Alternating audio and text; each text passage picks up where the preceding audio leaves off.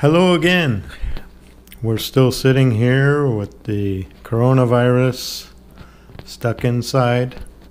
I'm in Vancouver. We're in the same thing, social distancing. Most businesses are closed. Only the essential things open. If you go to the grocery store, you got to stand 6 feet apart in line on dots on the floor, all that stuff. I said at the end of my previous video that I would be doing a commentary on Genesis chapter 48 and 49, which is the next part in our Bible study, and that is a study of prophecy. And as I've said many times already, the book of Genesis is like a table of contents for the rest of the Bible. And for prophecy, it's no different. So when we start looking at Israel and Jacob's prophecies over his children, he's prophesying over what the nations that come from his children will end up being. And some of them are quite far-reaching prophecies. And so it's very important for us to take a look at this, and because it sort of is an unfolding of all the other prophecies that come after it. And the book of Genesis is kind of a hard thing in this regard, that it's telling the end times from the beginning. And so for a lot of it, you have to look forward and then come back to it, and later on maybe refer back to it. Because it's like the table of contents. It told you things that you're not really going to understand until you study a lot of other things later. And I thought that before we dive into this, because it can get quite complicated and quite involved, this is why we've already studied. I did a series on Ephraim and Manasseh, which is very important for for Genesis chapter 48, which will be my next video. And I also did a series on Judah, and those two basically are very important for our next few videos on studying these two chapters. But I thought it prudent, before I get into Genesis chapter 48, that we go over basically a summary of world history. Now this is my opinions. I'm not going to provide a lot of proof or anything, or even scriptures, because it would just be too long and a lot of work. But I'd like to lay out sort of what I've come up with in my studies over the years on what is going on here and what is shown through prophecy. And I thought that I would go over it right now before we start our study of prophecy through Israel and Jacob. And this one I'm calling History Repeats Itself. And I made some point forms on my paper here so that I don't get lost in the subject while I'm talking about it. First of all, the true church of God. You'll always find all the churches, or every church claims to be the true church of God. And they all claim that all others are not. Because there is only one church, one faith, one baptism. What the true church really is it's God's people scattered all over the place, all over the world. He knows who they are, and they know who He is. And they are guided by the Holy Spirit. So it's the ones who carry the Holy Spirit and who are guided by the Holy Spirit are God's church. And people say, well, how can you be organized? How can they be organized? They're organized by the Holy Spirit. And it's not a building that you go to. It's not a group of men that you go join with these leaders that are men. the leader of it is the Holy Spirit, which is one of the persons of God.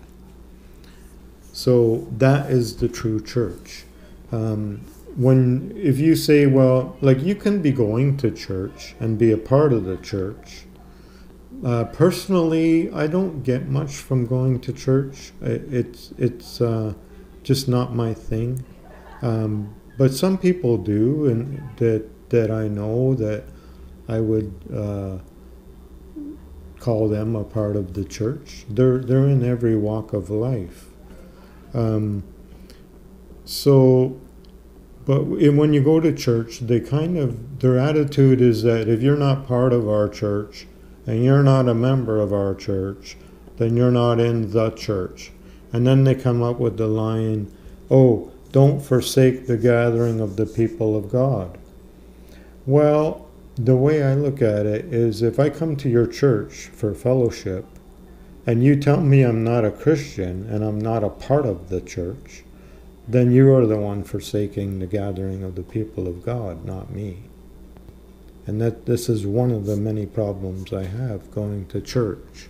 So I don't really go to church, but some people do. It's really a personal choice. But I certainly wouldn't condemn somebody for not going, and I wouldn't condemn somebody that goes to any certain church. You'll hear me speak a lot against the Roman Catholic papacy, and people confuse that with me speaking against Roman Catholic people. I don't condemn Roman Catholic people, because a lot of them are just, they're good people, and they just don't understand what they are doing or what they are following. But it doesn't stop me from pointing out the many evils of the higher echelons of the papacy and the Vatican. And I'll continue to point that out, because the Bible points it out. And this doesn't necessarily condemn the Catholic people themselves, but it condemns the thing that they support. It's almost like, okay, Adolf Hitler, he was an evil man. Does this make all the Germans, every single German, evil? No. They were fooled by Adolf Hitler. And so they were fooled into helping him in his evil. But they weren't evil. They were just fooled by him. So it's the same kind of thing. Okay, next point.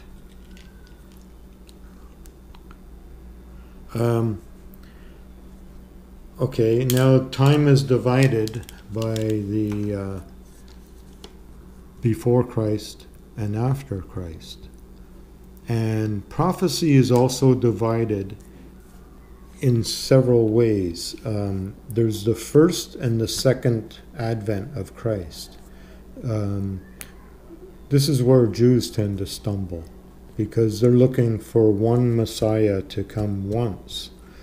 But when you read the Messianic prophecies, you will see that there's actually two appearances of the Messiah. And Christ fulfilled the first part of the prophecies, but there's a second part of the prophecy. In the first part, he comes to reveal his message and to die for sinners and to accomplish this. It's a conquering of sin, a conquering of the evil forces. And this gives God the complete prerogative over all evil. And then in the second coming is where he comes to judge the living and the dead, and the final judgment, and the final consummation of everything. So prophecy is very much like that. It's overlaid and overlaid and overlaid. Now, history is also overlaid the way prophecy is. And there's a baptism everything is there's a baptism, a death, and a resurrection. Just like Christ was baptized, died, and resurrected, you will find that almost everything God is involved in involves a baptism, death, and resurrection. And there's also two baptisms. There's a baptism of water and a baptism of fire. Now in the New Testament, the baptism of water was preached by John the Baptist, where they were actually dipped in water and in the river. But it was a symbolic baptism which symbolized the baptism of fire. And that was when the tongues of fire came upon the apostles and they received the Holy Spirit. The baptism of fire is the baptism of the Holy Spirit, where the Holy Spirit comes and cleanses your soul of evil deeds and evil thoughts, and it's the purging, as I spoke before, like the refining of silver and gold. That's the baptism of fire. Now, in world history, the Bible is a record of the history of ancient Israel, which begins with the creation and Noah and Moses, and it ends with the Revelation, and which is a prophecy of everything that would happen after Jesus Christ. So it ends with the death and resurrection of Christ, and then after that is given the Revelation, and also some letters written by the apostles, letters of instruction that they left for us. So the story of the Bible is basically, the main bulk of it is the story of ancient Israel and how it began and how it ended. And there's a principle in the Bible of, since God's people had to go through it, all people have to go through it. So when we look at the history of ancient Israel, we see this baptism of water, this baptism of fire, and the death and resurrection that continually happens.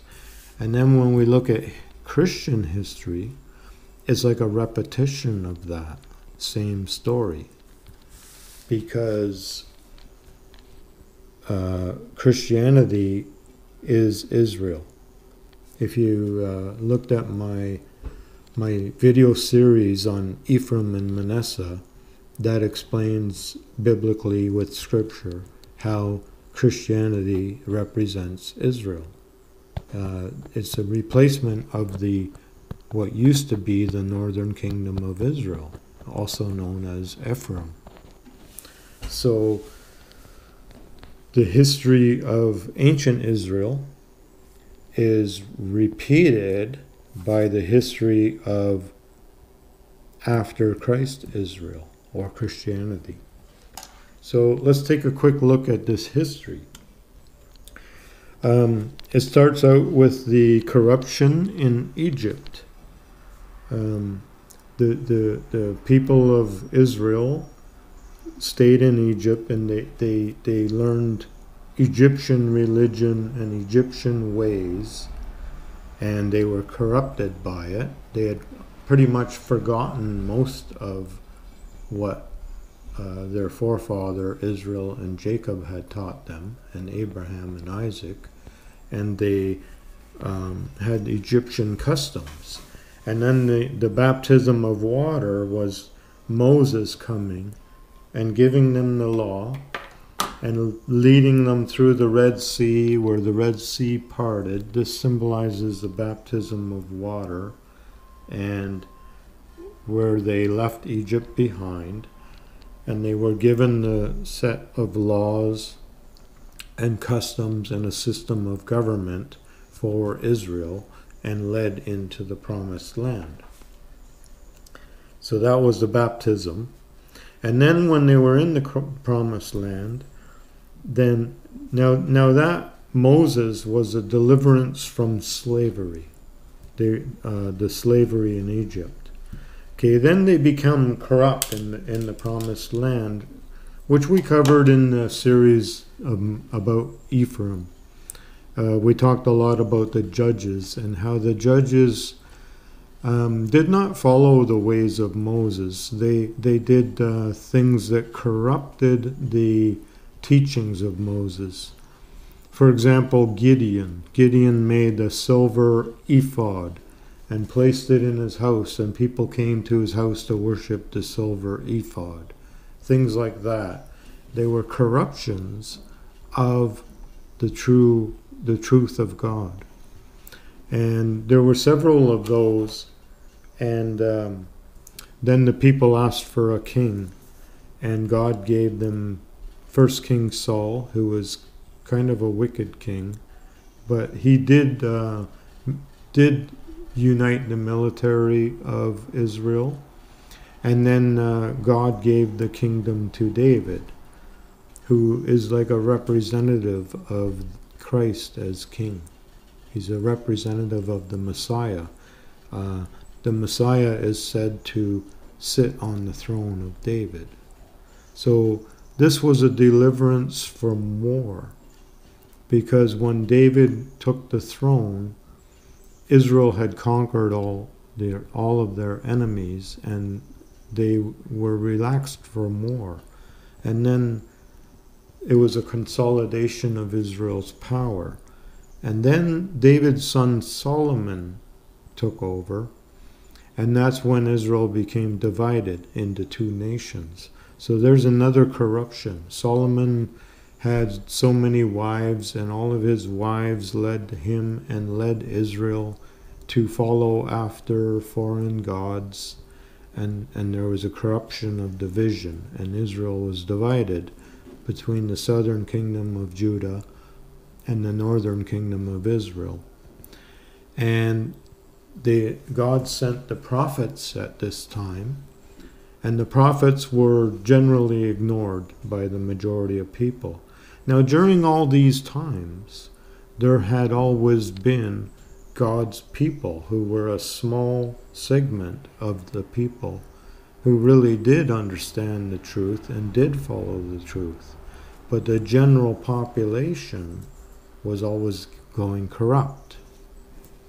So during these times, it's not like there was no real church. There always was. It's just not being described here. The corruption of the general nation of Israel is being described. And then after the prophets were ignored, there was a destruction by Assyria and by Babylon. And that is a precursor to the judgment, because there was a judgment where the northern kingdom of Israel was sent into slavery forever, and the southern kingdom of Judah was sent into slavery for 70 years and brought back for David's sake, not for their own sake, because they were no better than the northern kingdom, but they were brought back to continue on the history that the promise given to David might be fulfilled, to carry on prophecy, that the prophecies might be fulfilled. So this was the reason they were brought back. It wasn't because they were so good, because they weren't. Okay? And then there's the baptism of fire. Okay? So Judah is restored for David's sake. And they were delivered and allowed to return to the homeland under Persia. After the empire of Persia had conquered Babylon, the Persians allowed them to come back. Okay? Then they became corrupted again when the Greeks conquered the Middle East under Alexander the Great. It began the Hellenistic era. And during the Hellenistic era, the Jews were forced to follow Greek religion and to worship Greek gods and to adapt Greek customs. So they again became corrupt. But then the Maccabees revolted, The Maccabees conquered the Greeks and threw off their yoke, and they actually forced the Jews to return to the law of Moses. And through the Maccabees there was a baptism of fire, if you will, where they left the truth and they were brought back into it. They were purified from within. And then they were again corrupted after that by the Herodian dynasty, who took over the leadership of the Judea, and they were the Edomite rulers. This is spoken about quite a bit in my series about Ephraim, and the series about there's a series about Edom, which covers this in great detail, the Edomite rulership of the Herodian dynasty. And then the judgment from that came after the prophet came, John the Baptist, and he was ignored, just as during the ancient times the prophets like Isaiah and Jeremiah and Ezekiel were ignored. And then there came the destruction by Rome, the destruction of Jerusalem, and the disbursement of the Jews. So during this judgment, which is under Jesus Christ now, unbelievers are rejected. Judah and Ephraim are reunited into one people who are Christians. Because the first Christians were Jews, and then the Gentile Christians were prophetically referred to as Ephraim. And then they were promised a future restoration, which is the second coming of Christ. That was their promise. So now that is the ancient kingdom of Israel and how things went. It went overturned 2 times. There was a baptism of water and the baptism of fire. And each time there was a corruption, a deliverance, corruption, deliverance, and a consolidation of power, which the second time would have been through the resurrection and the joining of Judah and Ephraim. That's the consolidation of power. And then the prophets ignored, and the destruction and the judgment. So that happened twice under the ancient kingdom of Israel, all culminating in the destruction of the Second Temple. And it's basically the First and the Second Temple periods. The First Temple period, starting with Moses, being the baptism of water, and then the second Temple period being the baptism of fire. Now, Christianity went through similar phases in history, where history repeats itself. Now, the baptism of water, the deliverance of Moses is repeated by the deliverance of Christ, where now it's a deliverance from the slavery to sin. So he's overcoming the power of evil, and through baptism, you are escaping the slavery of sin because you're accepting the Holy Spirit. So now you used to be a slave to sin, and now you're a slave to the Holy Spirit, who is going to purify you through adversity and sometimes persecution. So then the corruption came in. This was the first 300 years of Christianity.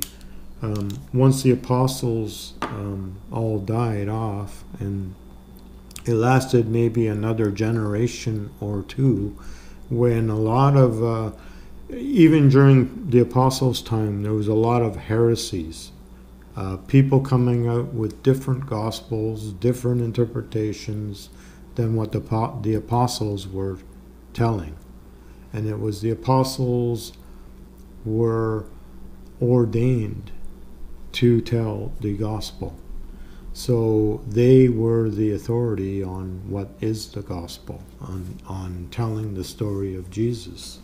They wrote the gospels and they wrote the epistles. So there was a few generations of church fathers who followed it very closely, and there was also a few generations of heretics who came out with different gospels and new gospels and crazy gospels and all kinds of weird stuff. And this was a time of great persecution. There was, I think, 10 persecutions under the Roman Empire.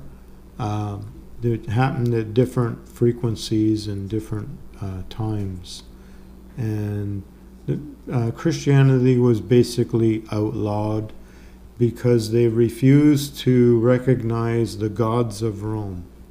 And that was basically against the law in Rome. And it was basically condemned universally in Rome. Plus they were closely associated to Jews. So after the Jewish-Roman wars, they also were condemned for being too much like Jews. And Christians began to adapt customs that were further away from Judaism. So that was another corruption of Christianity. The corrupt Christians began to grow more and more. And so then there was a deliverance from persecution. Now this is like a two-edged sword, because it came when the birth of the Roman Catholic Church. The word Catholic means universal. So the Emperor Constantine the Great, in the year 325, adopted Christianity as not the official religion of Rome, an official religion of Rome. It was like, it's no longer against the law. It is okay to be a Christian now. And it comes back to explaining what the pontiff is. The Roman emperor was the pontiff, and that's like the high priest. They had the what was it called? I can't remember the name of it, but it was basically a big theater that had a representation of every Roman god. And each god had a priest, an official priest who was paid for and designated by the emperor. And each priest was responsible for making sure that each of those gods was appeased on behalf of the empire, so that the Roman Empire was being taken care of as far as the gods were concerned. And if there was any problem with the gods, the priest of that god would approach the pontiff, who was the Roman emperor, who was like the high priest of all the other priests. And this is the pontificate, how it originally worked. Okay, so then the emperor was like the high priest, and each priest took care of a god. So Christianity was allowed into this pontificate by Constantine. And Constantine's mother was a Christian, and Constantine professed Christianity, although he didn't actually practice it in his own life. He professed it, and he claimed victory in battle through Christ. So this obviously made Christianity very popular among the elite classes of Rome. And it became so popular that all of Rome soon became Christian. There was a general, not really a throwing off of the Roman gods, was the Roman gods were slowly becoming saints, and they were slowly taking on Christian names, like Jude and Peter and John and James. These all started to become worshipped like demigods. And this was never biblical at all. In the Bible, there is only one God, and He is the only one worthy of worship. He is the only one worthy of praise and prayer. So He is the only one to be approached in prayer. So this is totally unbiblical, but it's along the lines of what Romans practiced. And so they didn't really become Christians and start reading the Gospels in order to please God. They became Christians in order to please the emperor. So this is how Roman Catholicism was born. Now they claim their ties all the way back to Peter, but there is no connection between the Roman Emperor Constantine and the Apostle Peter. The first council of Nicaea, which they call the Second Ecumenical Council, was presided over by the Roman Emperor Constantine, not by a pope. There was no pope. Constantine was the pontiff because he is the Roman emperor. There was a bishop of Rome, and there were also other bishops. It was later on that the Bishop of Rome took on a leading role among bishops. So at this time, the Roman emperor was the pope, pontiff. Okay, now, so that's how that is the corruption during the time of the kingdom under Constantine.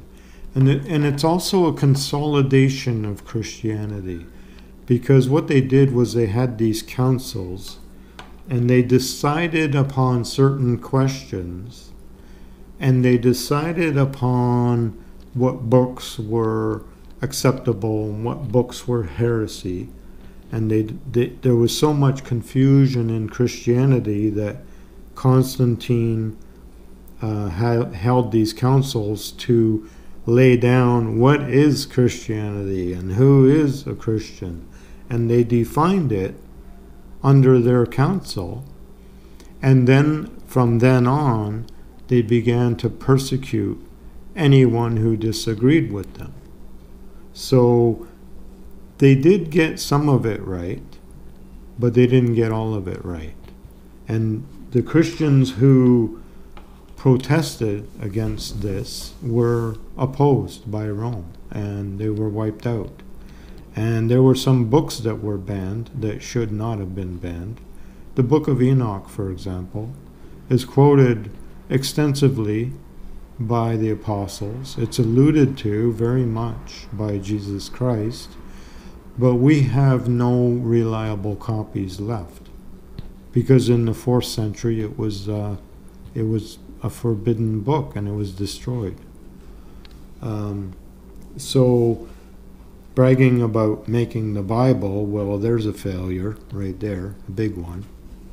And the books that they collected into the biblical canon, they collected the Apocrypha along with it, which are not really considered canonical books as truth from God, prophets. They are considered historical books. So they collected that together, but they considered them holy books as well. So when they brag about making the Bible, they didn't make the Bible. They assembled the books of the Bible into the first assembly of the Bible, but they screwed it up pretty good. So there's nothing to brag about for that. And then they proceeded to basically murder the first Christians who did not go along with some of their beliefs.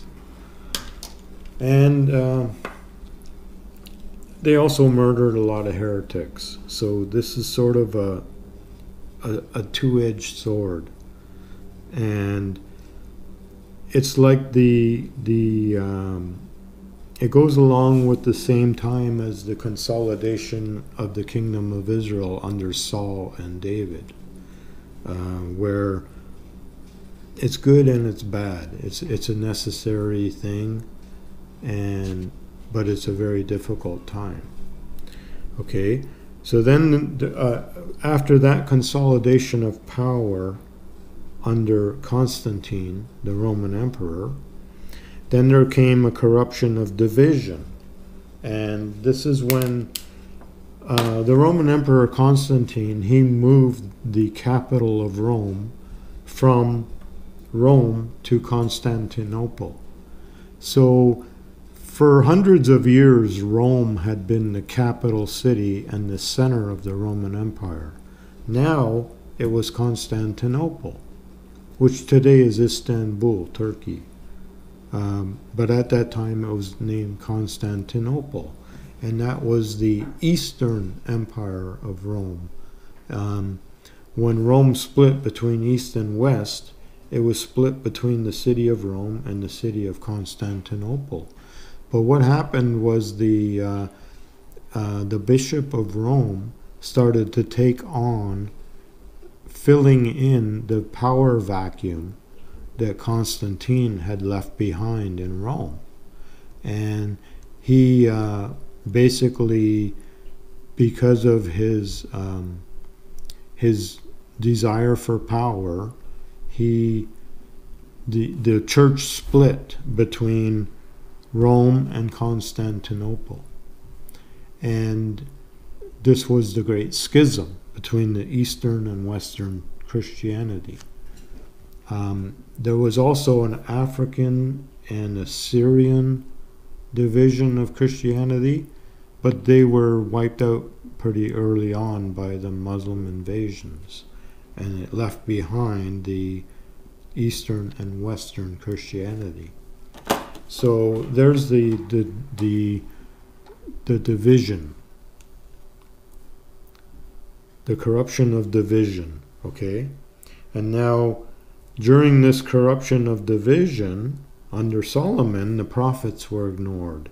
So under this, papacy and Eastern Church, okay, so how are the prophets ignored under this? Well, during the time when the Bishop of Rome held power, there was the Byzantine Empire in the East, and they had the Bishop of Constantinople, and they had bishops in Antioch in Syria, and they held their collection of books, and the Bishop of Rome had their collection of books. And now in the East, they spoke Greek, so they had no reason to translate the books that they had collected. But the Romans in the West, they translated the books into Latin, which eventually became the Latin Vulgate Bible. In the East, they had their Greek books. Now, the Greek language had adapted, as languages do, through history. So their language had changed somewhat, and as they copied the Greek manuscripts, the manuscripts had been updated as well into the more modern language. So what happened later on was the when Islam invaded all and took the Byzantine Empire. They eventually took the city of Constantinople, and when that happened, the Byzantine Empire fell, and the scholars from the Eastern Church fled into Europe. And when they fled into Europe, they brought their Greek manuscripts with them. And this is where a man named Erasmus started looking at these manuscripts, and he noticed the big difference between the Greek manuscripts and the Latin manuscripts. That it became quite apparent that the Latin Vulgate had been altered to agree with the bishops of Rome and their teachings. And he was the first one to sort of point this out.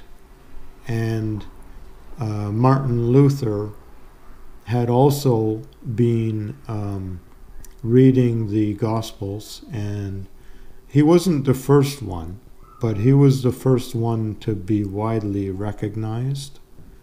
He was actually a Roman Catholic priest and scholar. He was put over the University of Wittenberg, and he had a big problem with indulgences, which was basically selling tickets to heaven. The church using their power and the ignorance of the people. The general people didn't know anything about the Bible. They completely believed everything the priests told them. They couldn't read, let alone read Latin or understand Latin. They only knew their native languages like German or French or English or Swiss or whatever country they were in. Very few people knew the Bible at all because they were being taught catechisms and the Catholic sacraments, and that's it. And they had no access to the Bible. Now Martin Luther, he had access to the Bible, and he read the epistles and the Gospels, and he saw the difference between what the Gospel was teaching and what the church was teaching. And he set out to reform the church, to tell them, you are not teaching the Gospel, and you need to start changing the way you're teaching. And this put him at odds with the Pope.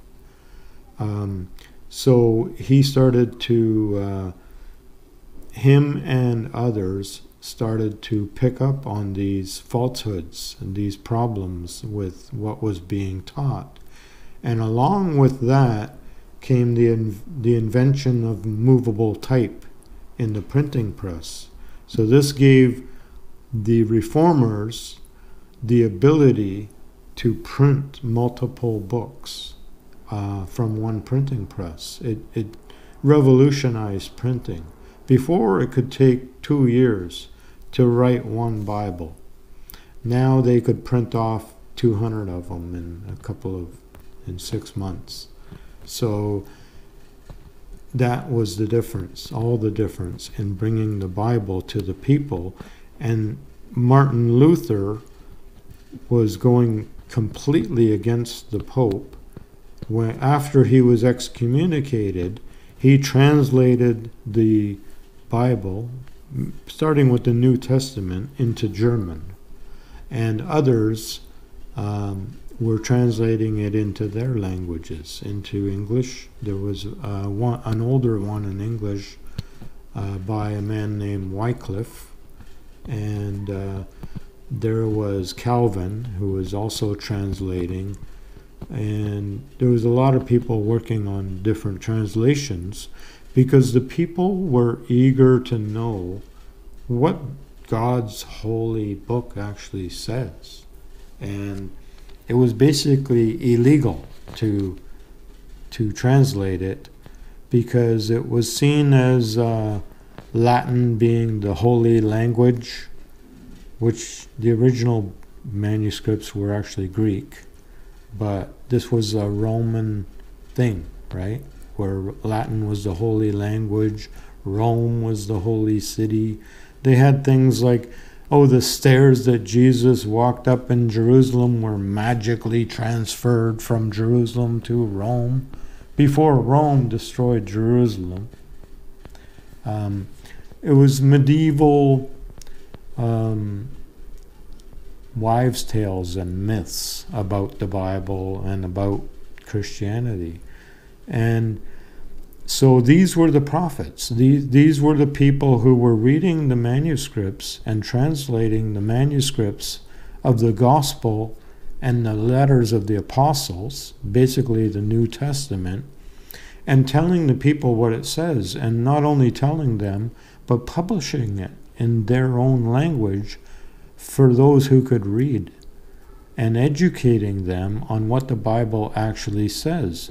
So this brought many people at odds with the Vatican in Rome, because the Vatican was basically teaching things that made itself in control of everybody, and that it had complete control over everybody from the birth until death, from their baptism at birth until their final last rites at death.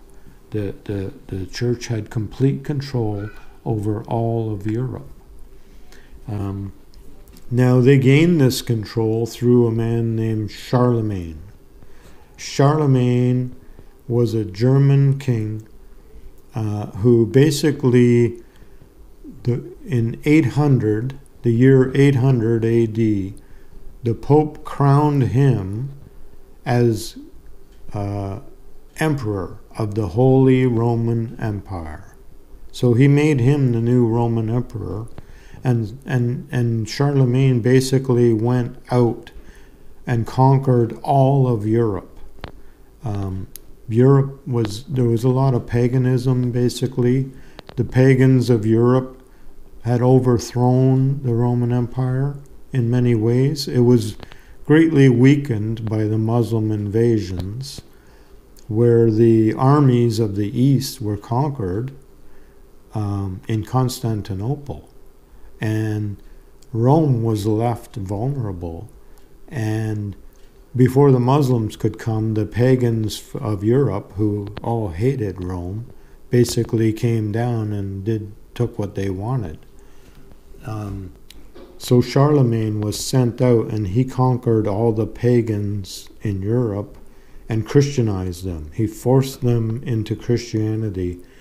They literally marched them through a river, baptizing them and making them Christians, and anyone who refused was killed. And then they enslaved them to the sacraments of the Pope. And this had been from 800 until the time of Martin Luther, which was 1517. So 700 years they had. Over 700 years they had enslaved. They had basically enslaved all of Europe to the catechisms of Rome. And now that these new documents came in from Constantinople, it revolutionized Europe. It started what was known as the Protestant Reformation, where people were reading the Bible themselves, the New Testament mainly, because it was such a big job just to translate the New Testament that this is what they started with. And they didn't have a perfect understanding of it, but they were reading things that spoke to their hearts.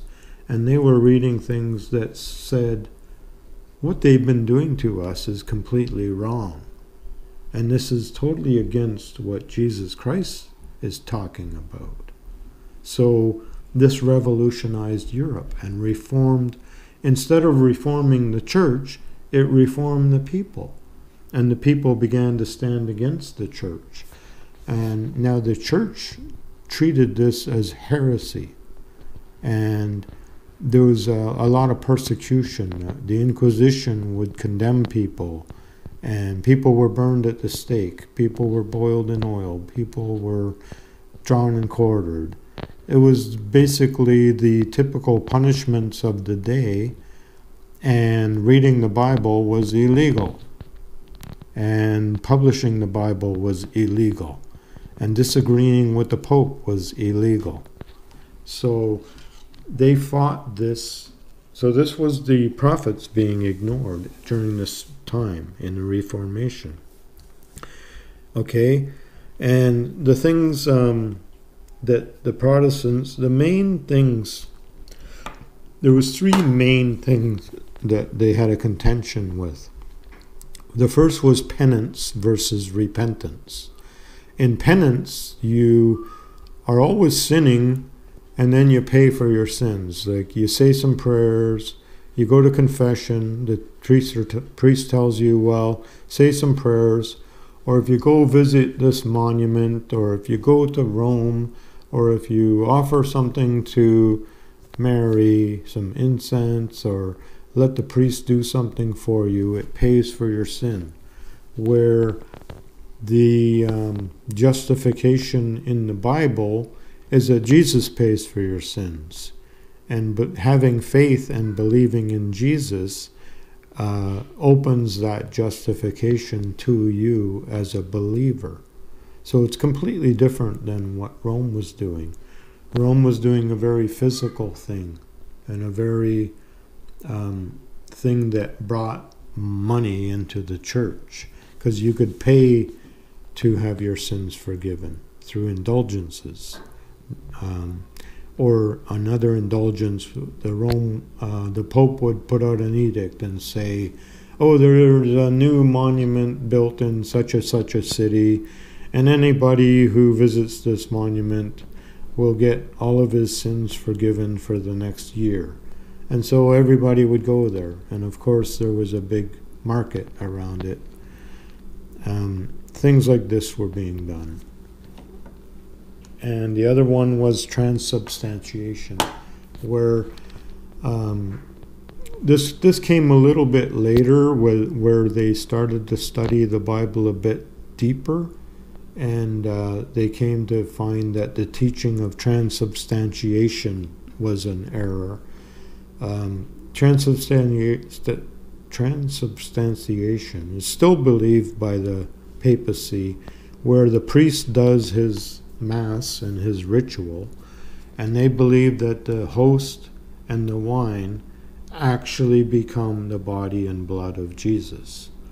Like, really become the body and blood of Jesus, where it is magically transformed. Because Jesus said, whoever eats my flesh and drinks my blood, you cannot enter the kingdom of heaven unless you eat my flesh and drink my blood. Now, he was speaking symbolically, but they were taking it literally, and they believe the only way this can be done is through the ritual done by the priest of the Roman Catholic Church, and nobody else can do it except them. Now, the people studying the scriptures of the New Testament, they found that this is actually not the case. This is symbolic references made by Jesus, that believing in his death and resurrection was a symbolic partaking in his body and blood. And also partaking in persecution is related to that. So this was a contention between Protestants and Catholics over transubstantiation, whether it's literally done by the priest or whether it's symbolically done. Protestants also have a communion, but where they use grape juice and unleavened bread, which symbolizes, in Protestant circles, it's very much symbolic.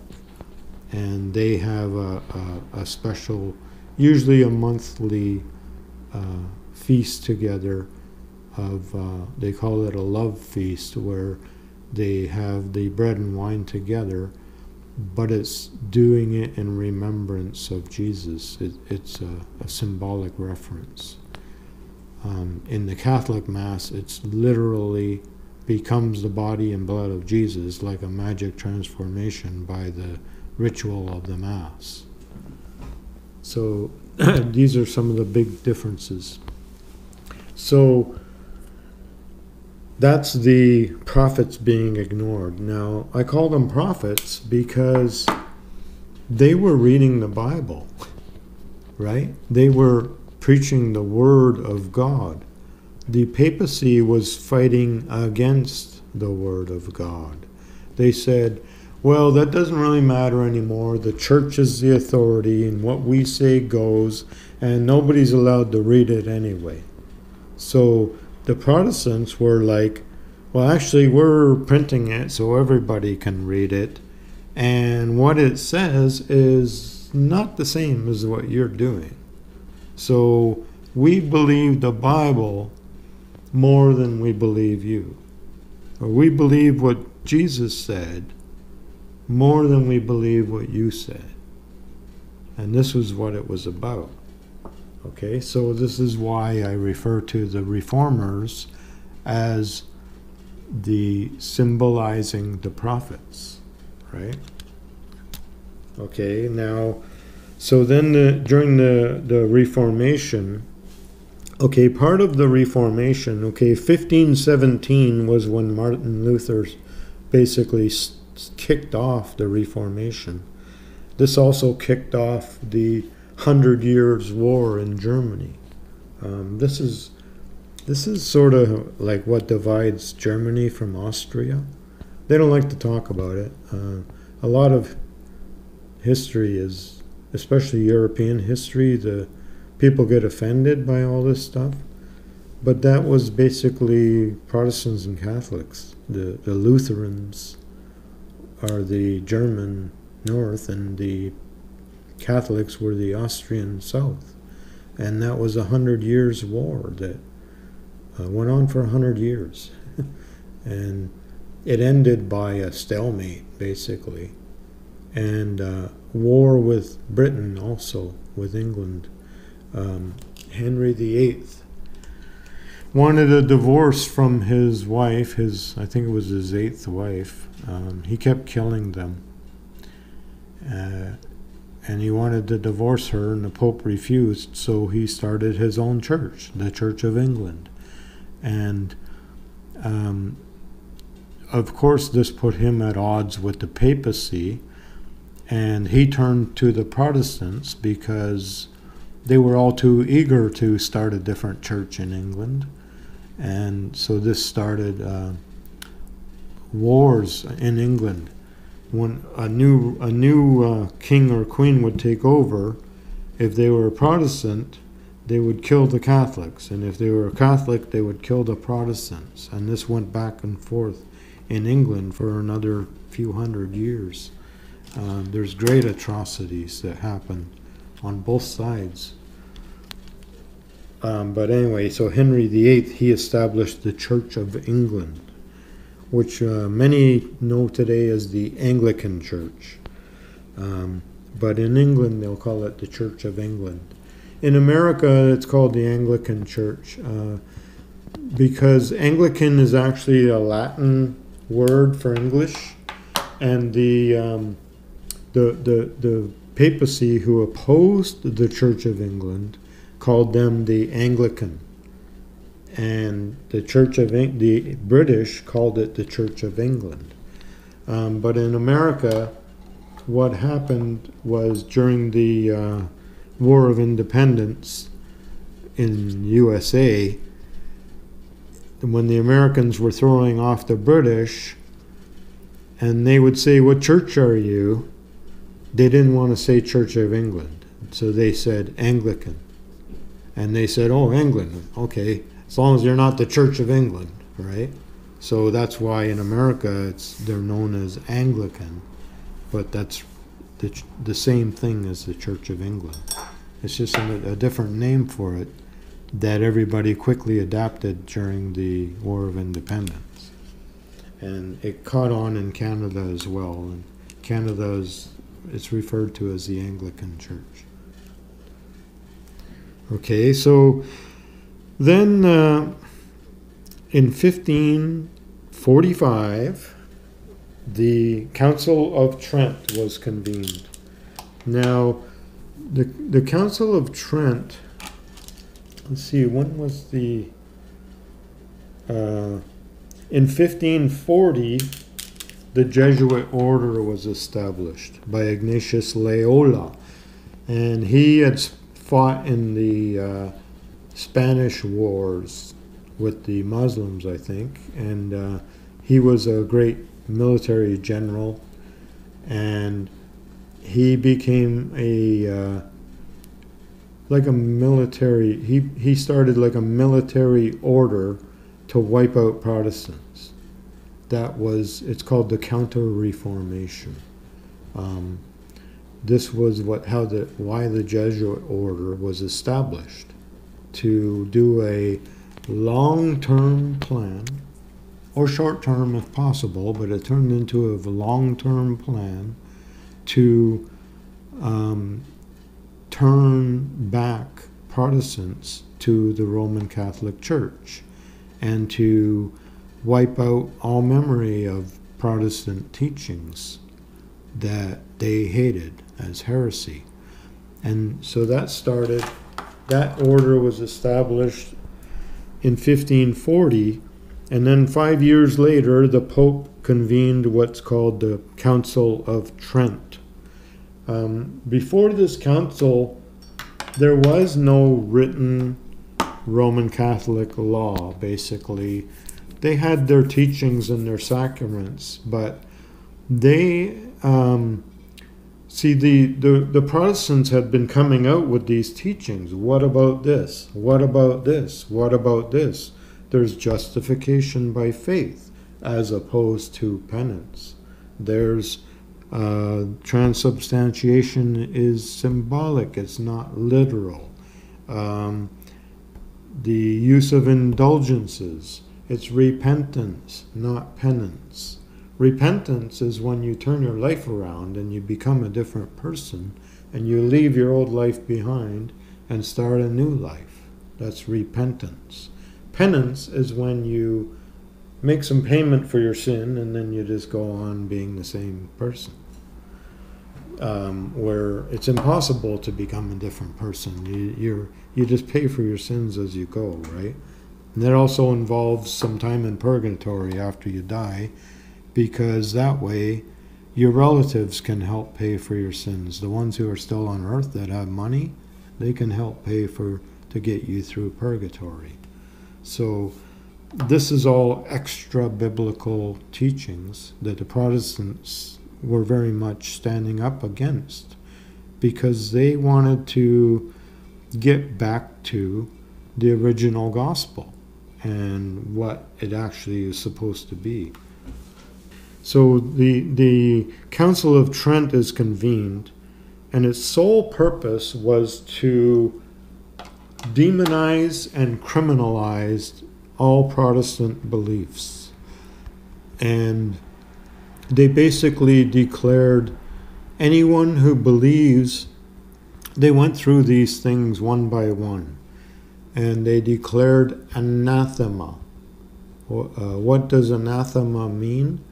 It basically means condemned and excommunicated, and it's like you're going to hell. You are excommunicated from the church, thrown out of the church, and condemned and cursed. That's what anathema means.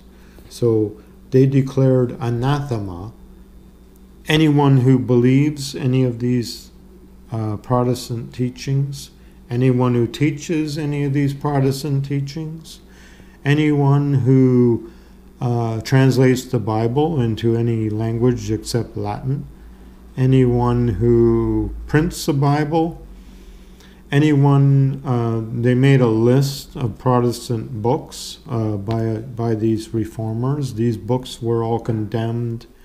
Anyone who possesses one, anyone who possesses a book that has no author is deemed to be the author. And these were all sentences of anathema, which basically would get you burned at the stake, basically would get you put on the rack or put in prison under the castle in the dungeon, chained to a wall. You know, it was this kind of medieval stuff. Okay, so the Protestants went through a lot of persecution this way because they believed in what they were doing. And they were fighting against what they believed to be falsehoods, in which I agree. Now, if you must understand, the Council of Trent is still Catholic law. It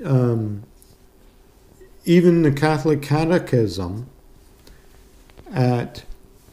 which was published in 1992, the Catechism is basically the book that Catholics can use to look up anything, to see what the Catholic Church tells them they should believe about it.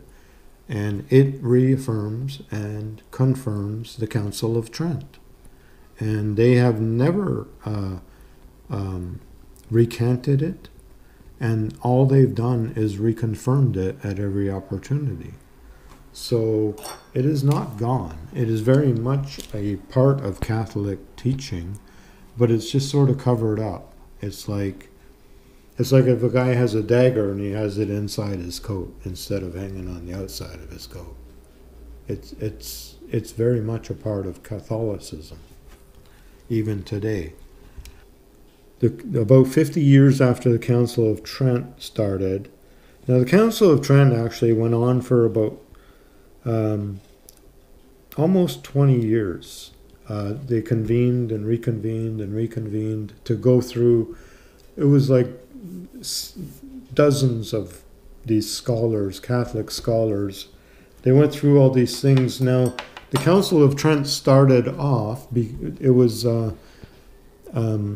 started off by the German king, who was basically the ruler of Europe, the Holy Roman Emperor, and he was the one who asked the Pope to convene this council to sort out the differences between Protestants and Catholics.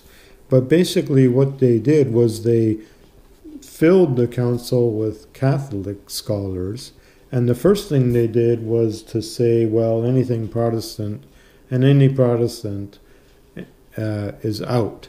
So that was the first thing they did, was they got rid of all the Protestants, and then they started coming up with the rules. And every rule, they went through every Protestant teaching and condemned it and made it anathema.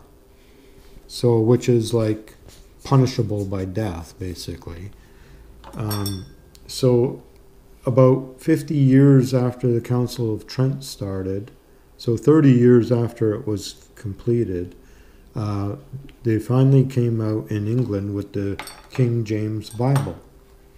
It wasn't the first English Bible, but it was the first English Bible authorized by the King of England. And it had been a long road to get there, to that. It was put out by the Church of England, for the Church of England, an English Bible for the English people. So that is like a real landmark for Protestants. And that was the last truly Protestant Bible, because every Bible after that is a Counter-Reformation Bible, to put it very basically. And it's not that you can't be saved reading those Bibles, but they're based on a vastly inferior manuscripts. And not only inferior manuscripts, but translated in an inferior way, where this Bible here is basically the manuscripts that were carried by the Eastern Church and completely translated in a very literal way. So that it takes a little bit of work to sort it out, and it's not a perfect translation, but it's the best one we have. Because every translation after that is a counter-Reformation translation. The Geneva Bible was done shortly before the King James Bible, and that was by far the most popular Bible in English. But the Geneva Bible also had a lot of extra biblical writings on the side, like study guides that were written by the Reformers, very, very much against the papacy. And their teachings, they didn't know everything, but they had a pretty good idea. And they came up with a lot of stuff. It was all new to them. So we know much more about, we understand, we have a much better view now than they did because of the work that they did and because of the work that's been done on the translations and our understanding of history. And, you know, we have the internet, which is more information than the greatest library that they could ever hope for. So we have a lot more at our fingertips. But because of the work they did, we have this. And very much because of the Geneva Bible and the work done by the Church of England against the papacy, because the papacy had the Inquisition, and they were very militant, and they, when they caught Protestants, they would basically fry them, and people feared them very much, and they feared being persecuted by them. When the Inquisition would come into your town, they would basically grab somebody and put them on the rack and then tell him to start naming names. And any names he named would basically be the next person in line to go on the rack. And when they were done with everybody, then they would mete out the punishments that they desired to. And it was basically, come under the yoke of the Roman Church or die. That was your choices. And people would disappear. The Inquisition would take them, and they would never be seen again, and you could never find out whatever even happened to them. This is why England, the barons of England, came up with the Magna Carta and habeas corpus, because it was against Rome, the practices of Rome, that they wanted these rights guaranteed to them to stop their rising up a revolution, to accept this new king. As long as the king would sign that Magna Carta, then they wouldn't revolt. And that's where a lot of these basic civil rights came from, or started, was from the Church of England, and the Protestants being afraid of what was going to happen to them with this new Catholic king. Now, this also gave rise during the American Revolution to the American civil rights. They were like another extension of liberty that was started through those rights that were done through the Church of England. And it was basically protections against tyranny, and the tyranny being the Roman Church. As during those times, they were a tyranny. And what happened was there was the American Revolution in 1776, and there was also the French Revolution. And the French Revolution gave rise to Napoleon. And Napoleon was the King of France who, starting in 1809, he basically took over the bulk of Europe by 1812. And he was crowned. See, he sent his general into Italy, into Rome, to take down the papacy. And the reason why was he was conquering these churches through Spain and through Europe, and church after church he had conquered. He gained the heart of the people because these churches were under a severe yoke by the church. And every church had dungeons under it. And there was people in the dungeons being punished. And they were, there was like these practices like whipping yourself and you are a sinner and there's no hope for you and you're only one to be punished, was basically the doctrine of penance. And so people saw Napoleon as a great liberator, but Napoleon, after seeing dungeon after dungeon full of these people being treated like animals, basically, he sent his general to Rome to take down the papacy. And that's exactly what he did. The papacy was taken down. And it was a few years later that they offered Napoleon the crown of Holy Roman Emperor. And Napoleon, he had a lot of lust for power, and so he took this opportunity. The coronation of Napoleon is a very famous event. But the difference is, this is where it kind of signifies another end of the papacy. Because up to that time, it was the Pope who always crowned the Holy Roman Emperor. They were usually German kings, and there was a time when they became French kings. And it was basically up to the Pope, who was a representative of God, to crown the Holy Roman Emperor. So during the coronation of Napoleon, he broke that tradition he took the crown out of the Pope's hands and crowned himself. So this was kind of the last crowning of a Holy Roman Emperor done by Napoleon to himself. He basically took it away from the Pope.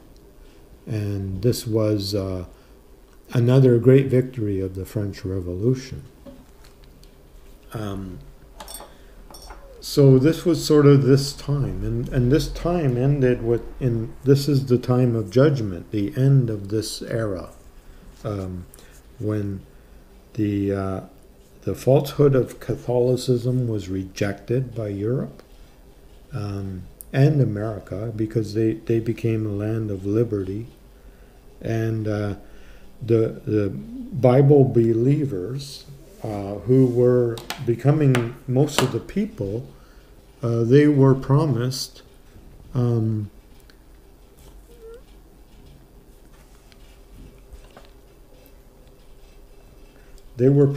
restoration. They were promised at the second coming of Christ, entry into heaven, the kingdom of Jesus. This is what their great promise, right?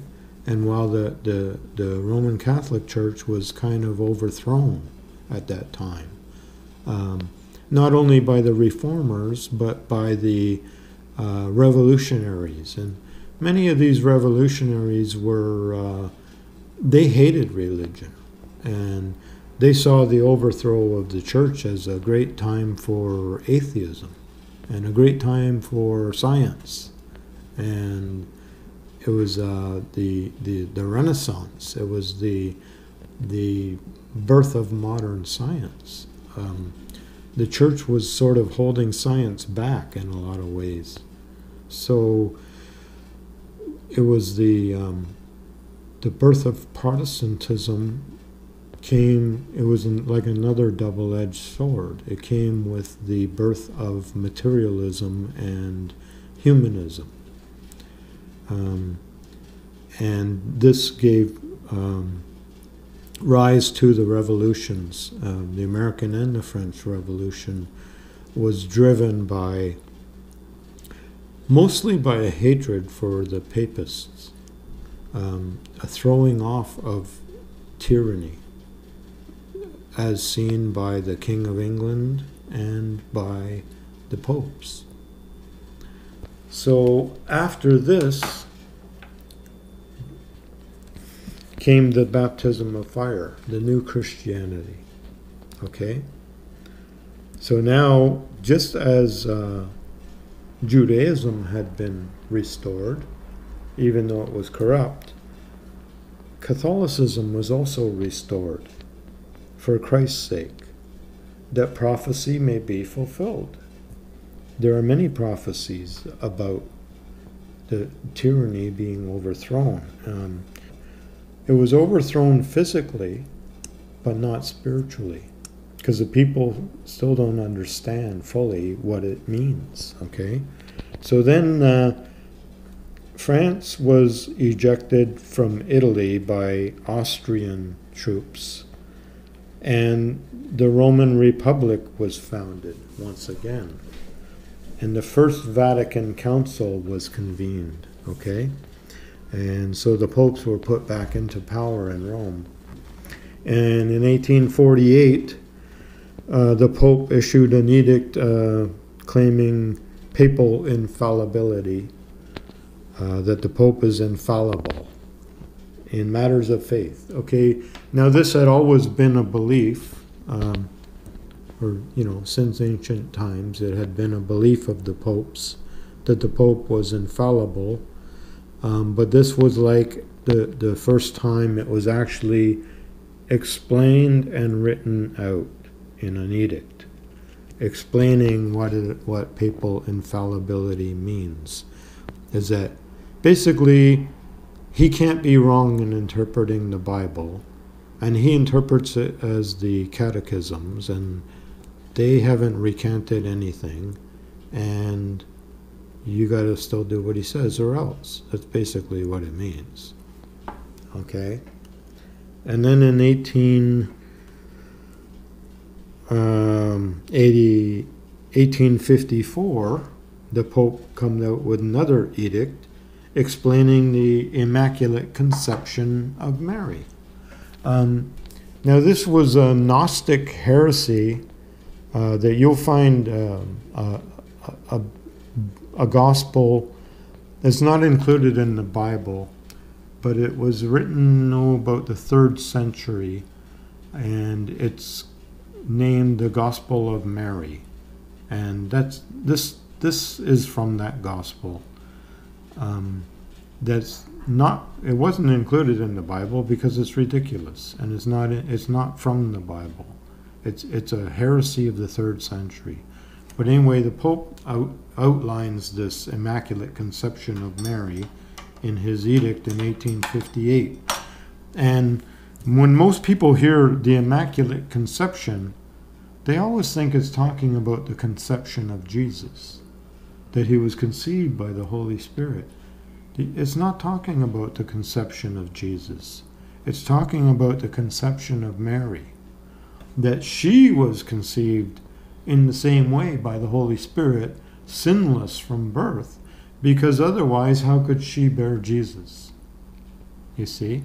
So this is the theology behind this, is Mary had to be conceived immaculately so that she could be pure enough to be the mother of God, and she came down from heaven and was born just like Jesus because she was the mother of God, right? It makes her a God, puts her on a level of goddess.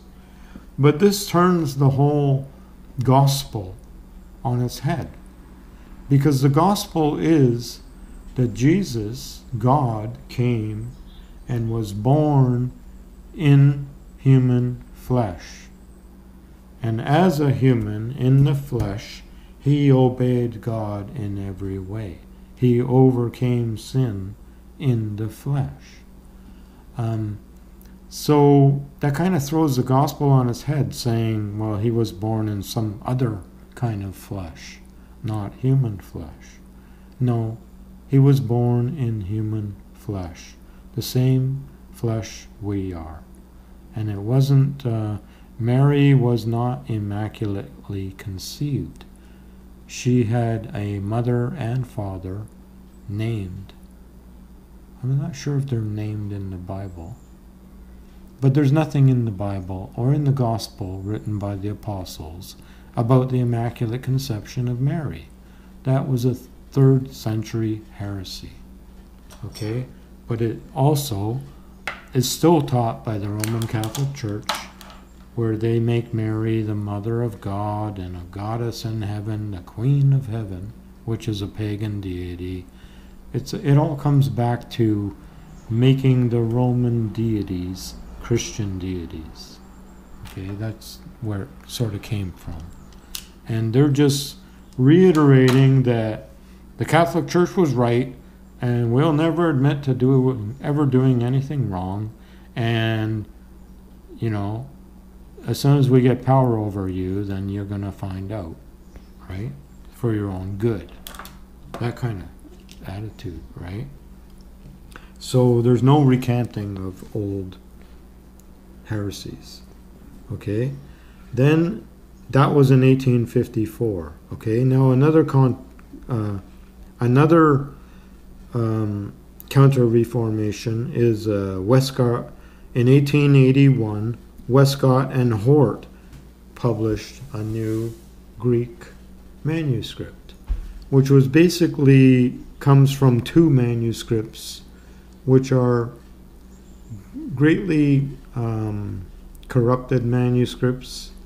These are the 2 oldest found manuscripts of the New Testament.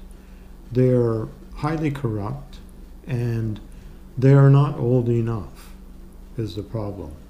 They're dated at about the 3rd century also, when there was a ton of corrupt manuscripts floating around at that time. So it doesn't prove anything. The manuscripts carried on through the Greek church are there's like 5,000 of those, compared to the 2 that they're using to change everything. So I would say the tradition of the Greek church is far more valid than these 2 manuscripts that were, one was found in the Vatican Library, of all places, and another one was found in the garbage bin in Mount Sinai in Israel, which is not even the real Mount Sinai. That was believed to be Mount Sinai by Constantine's mother, and it's basically the wrong place, because it's none of the events described in the book of Exodus match the landscape of that area at all. But it was traditionally always believed to be Mount Sinai.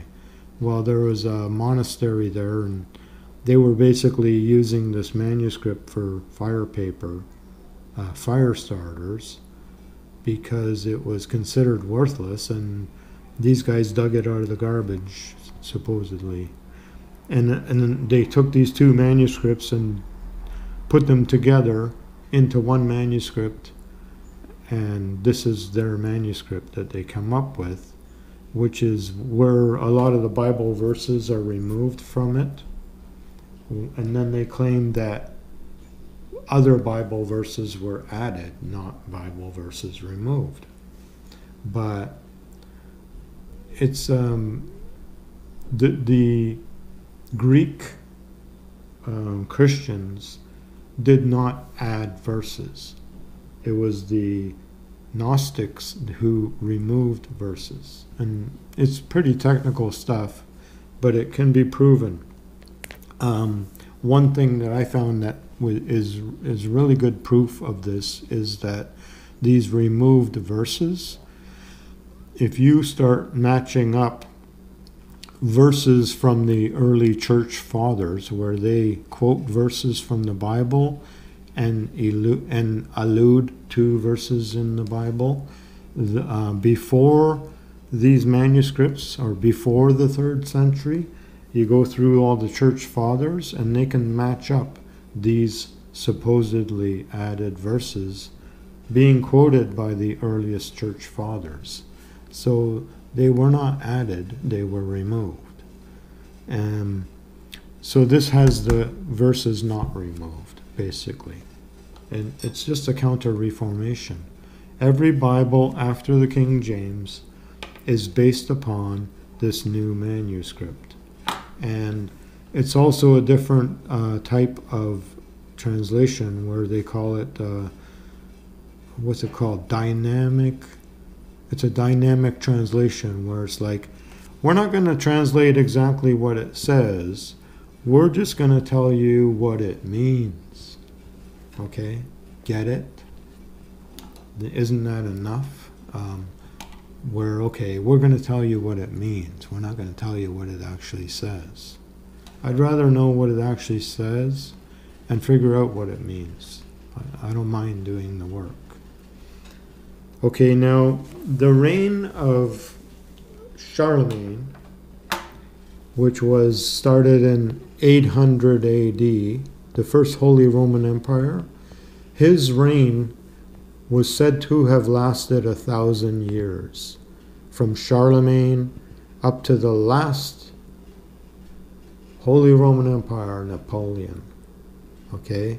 This was the glorious 1,000-year rule of the Roman Catholic Church and the Holy Roman Emperor. And this is known in Germany as the First Reich. Reich means reign or rule.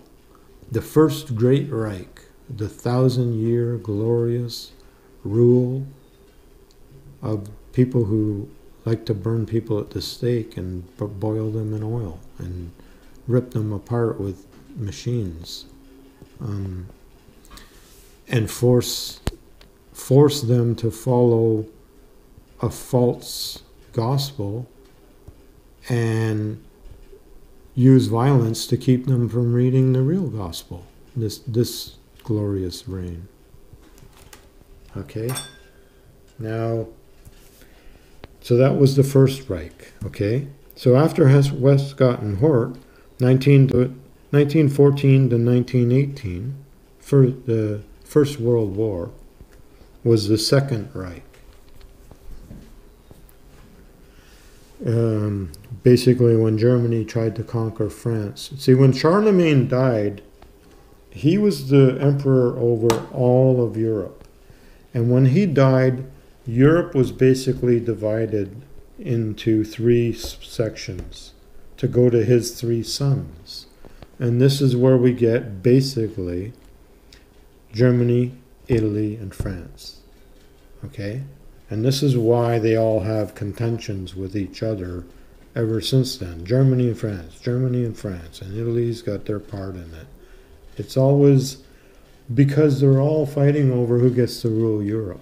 Because it's the glorious 1,000-year rule, remember? Who gets to be the leader of it, right? So World War I is when Germany attacked France, surrounded Paris, and it was a stalemate, a trench warfare around Paris. So that was the Second Reich. World War II, that was the Third Reich. Okay? Symbolism will be their downfall. You take a look at the symbolism of the Nazis and the SS. They have you look at the Pope. The Pope's got swastikas on his collar. They got that Maltese cross that sort of goes like this. You know, like that kind of cross. The Nazis wore it right there, just like on their throat, right? Just like the priest has a white collar on his throat. It's got to do with all your speech comes through this purity, right? So their symbolism is their downfall. The SS was modeled directly after the Jesuit order. There's many books about it. And then at the end of the war, there was the Operation Paperclip, where, see, the Nazis had been doing many experiments on the prisoners.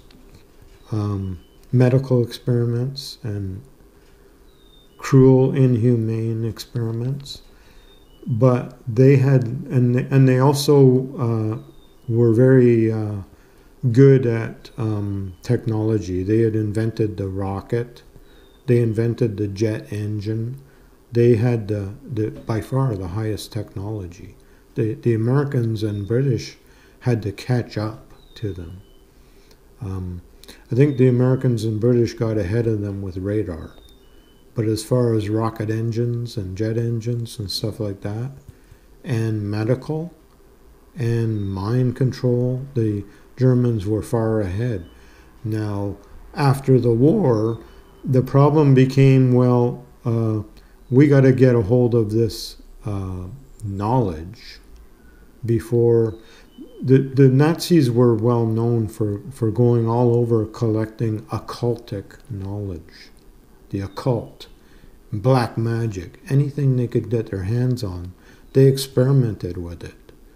Seances, you name it, anything, witchcraft, any kind of knowledge, they experimented to see if it would actually work.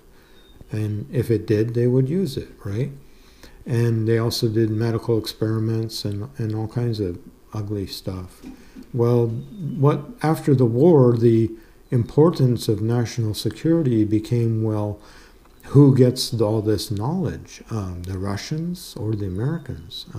So Operation Paperclip was the American intelligence agency bringing all these scientists into America. Hi, the battery died on my camera.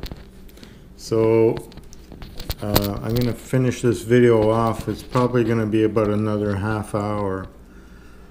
That makes this a 2-hour video, but well, I've got time to make it. I'm sure people have time to listen to it.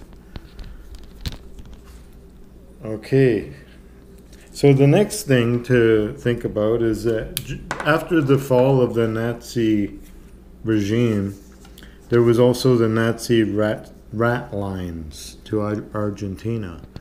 This is another thing that can be researched quite easily. Is they had all these Nazi officers and people connected to the Nazi party that needed to get out of Germany fast because the war was over. The Allies had already taken Berlin and they were in a lot of trouble. And the Vatican was supplying identification to these people and travel and getting them out of Germany and taking them to Argentina and probably some other places. Argentina was a pro-Nazi country at the time. It was the perfect escape for these people. And the Nazi party actually continued in Argentina. There's a good movie about how Mossad took the spy agency of Israel, kidnapped Erich Eichmann out of Argentina and made him stand trial in Israel. It's a true story. And they show the Nazi party quite active in Argentina. It probably still is, who knows. But at that time, they were smuggled out of Argentina. And you can also look up the Ustashi. These were the people running Yugoslavia at the time. And it was a, can't remember exactly what order. I think it was a Franciscan order that was given charge over Yugoslavia. And the Eastern Orthodox Christians and the Muslims who lived there were being slaughtered en masse by the military, being run by this Franciscan order.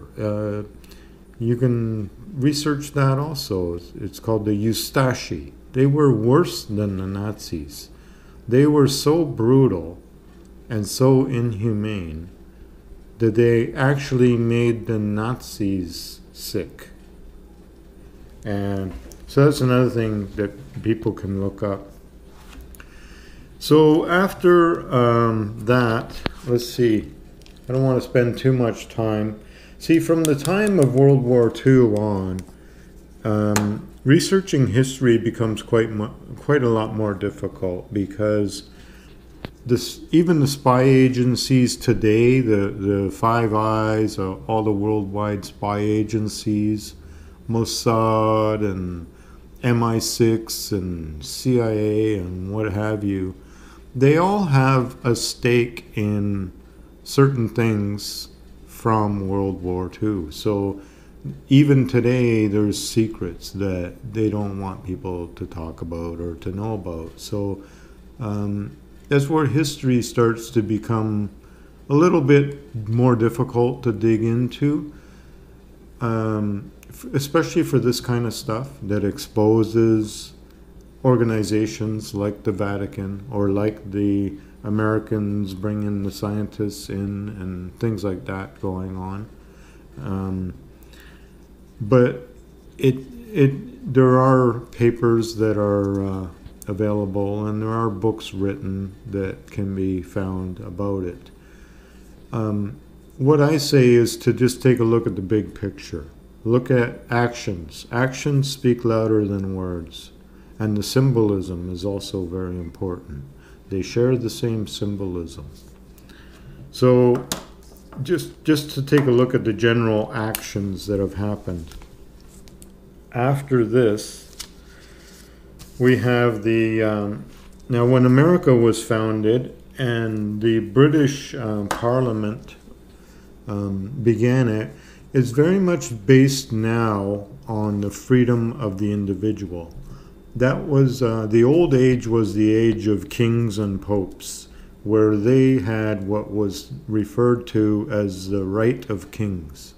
And the right of kings is a Christian principle that basically says God decides who the king is, and if you're not listening to the king, then you're not listening to God. So this is the right of kings. And the Pope would crown the king, because he was the Pope representing God, putting the crown on the king. So the people were expected and even forced to obey the will of the king, because to obey the king is to obey God. This is the way it was.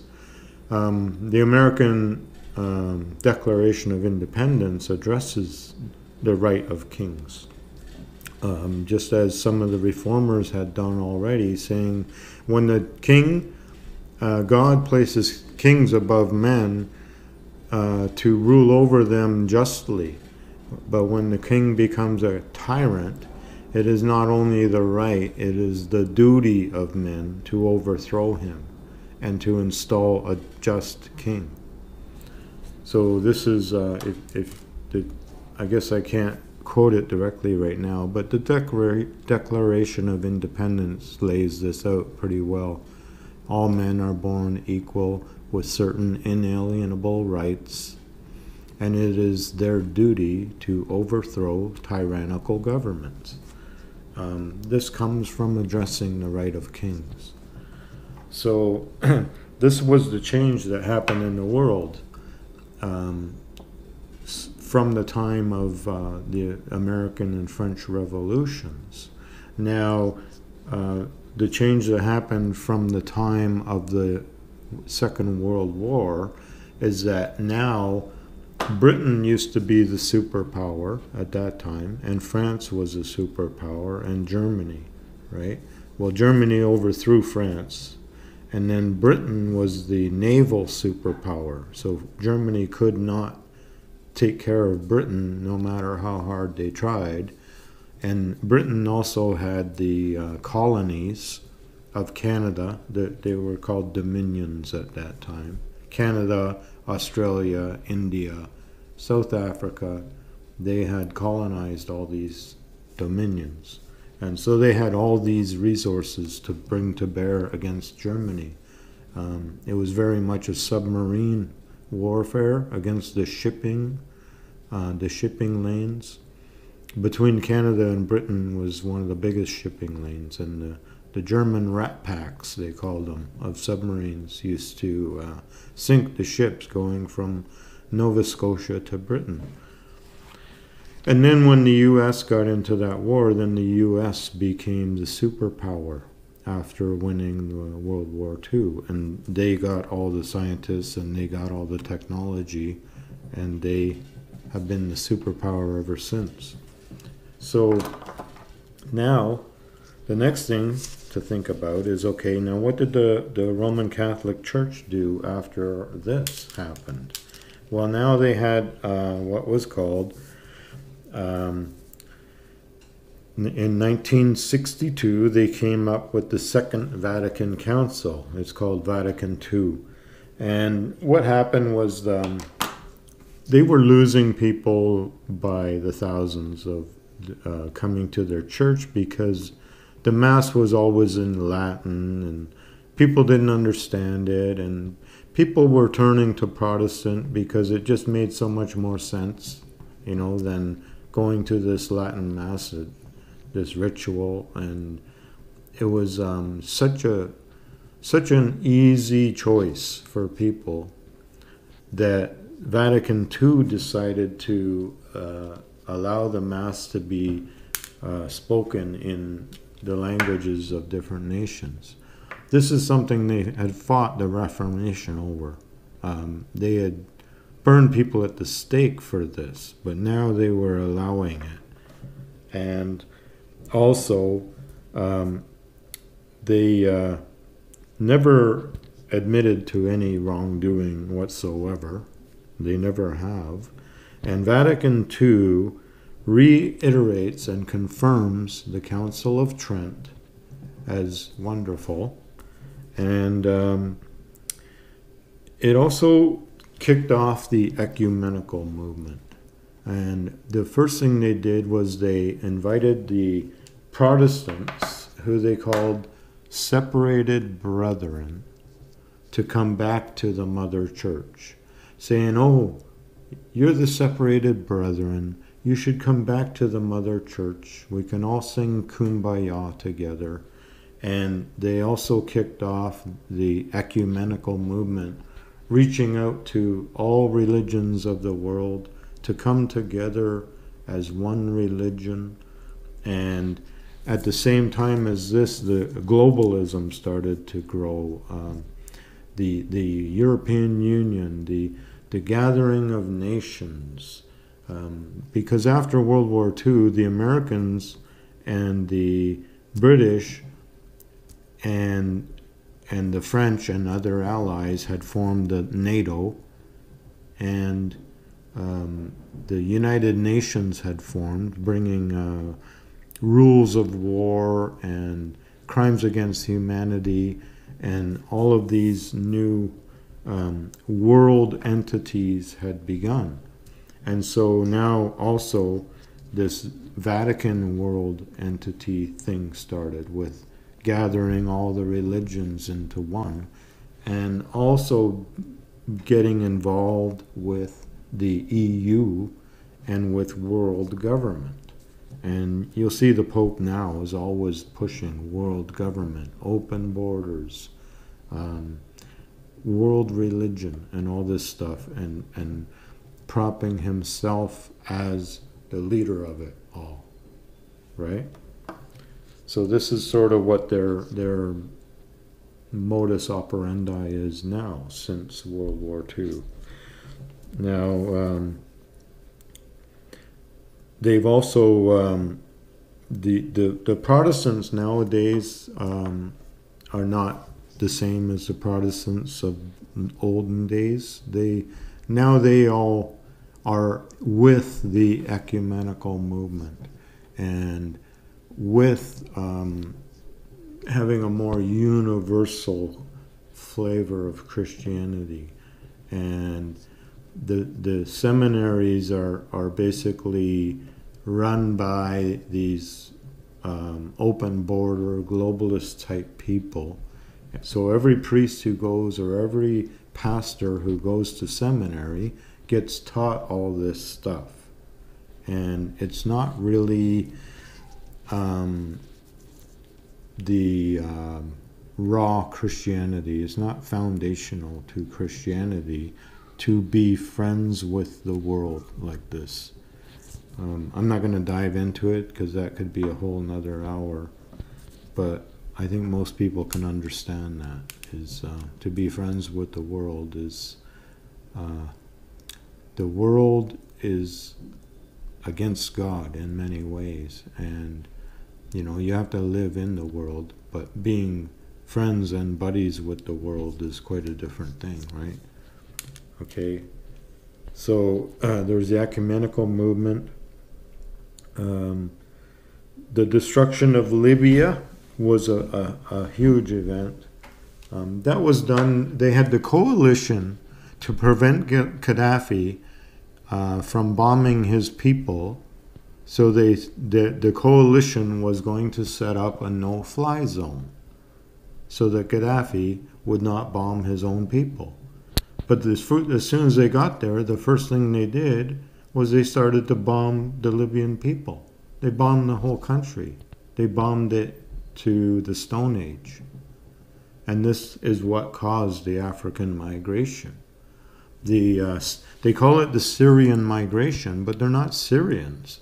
The Syrians migrated, yeah, that happened for a couple of months. But then from Africa, millions and millions and millions of people were coming, calling themselves Syrians. And this is the African migration into Europe and into Canada and other places. So this is, I think the main reason behind that being done is to weaken the West, to weaken the free nations, because our education system is weak. Kids aren't being taught what freedom really is or what the history of freedom is, and they're pouring immigrants in who don't understand the West like Westerners do, and also Westerners are taking it for granted. So it's getting weaker and weaker and weaker. And this is being done systematically, because at one time it's going to fall if things don't change. And there are a lot of people in the world who would love nothing better than for the West to fall because of neglect. Like, for example, the European Union. The head people in the European Union are not elected. They're bureaucrats, and they're socialists. Like, nobody elected these people. Who are they? And why are they telling us what to do? Why is China telling us what to do? China is a communist dictatorship. It doesn't mean we shouldn't deal with China, but we should know the difference between a communist dictatorship and a free country. There is a big difference. So more could be done than what is being done. And the last thing I'd like to say is that, a lot of this stuff talking about the Vatican, people tend to start hating on Catholic people. Catholic people don't know all this stuff. They're not a part of it. Most of them are just born and raised in the church, and they go to church every Sunday, and they have their circles of friends, and the last thing on their mind is this kind of stuff. But it's the upper echelons at the Vatican and other places that are working on this stuff, and they're just using the support of the people who support them. It's every secret society works this way. It's like Freemasons. The top Freemasons are doing something quite different than the bottom Freemasons are doing. But the bottom Freemasons are there to feed the pyramid. It's a pyramid structure. So they're all sending their dues and supporting the capstone at the top of the pyramid. But what this top of the pyramid is doing is a completely different thing than what they all think it's doing. So it's the same thing. It's they all, a lot of them work this way. So that sort of sums up prophecy without diving into all the scriptures. And this is just to set things up, because the next video we're going to start talking about prophecy, and it almost kind of jumps into this right away a little bit. And so I just wanted to give you this preview and this tee up of it, because it makes it easier to not have to keep explaining it over and over again what this all is talking about. But you will see as we go how it does talk about this. It's the evil. A perfect example I'm going to very briefly talk about is most Protestant Christians now will talk about the rapture. Oh, the rapture is coming. The great rapture, when the man of sin will be revealed. The Antichrist is coming. They see the Antichrist as this coming thing. And they get it mostly from a scripture in 2 Thessalonians chapter 2, where the Apostle Paul talks about this man of sin who will be revealed, this Antichrist. Actually, he will be revealed doesn't mean that he wasn't here before. There are many other scriptures that talk about he's already here. Even back then, he was already there. He's always been on earth. The Antichrist is already there. He's been working all along. He's been setting up his kingdom on earth the whole time. He will be revealed means that he's a deceiver, and he will be exposed for what he really is. That is the revealing of the man of sin. So it's not like an Antichrist who wasn't here, who is going to be born and shows up all of a sudden. It's an entity that has been here all along. That's the difference. That's just another thing that was put out in the Protestant community that gets everybody thinking about something else other than what the Reformers started with. And they were not wrong. They only knew the beginning. They didn't know what would happen after them. Where we do, we have a better picture than they did to see what did happen after them. So, we'll see you in the next video. We're going to start on Genesis chapter 48 in the next video, where Jacob blesses his two sons, or Israel blesses his two sons, Ephraim and Manasseh. I'll see you in the next video.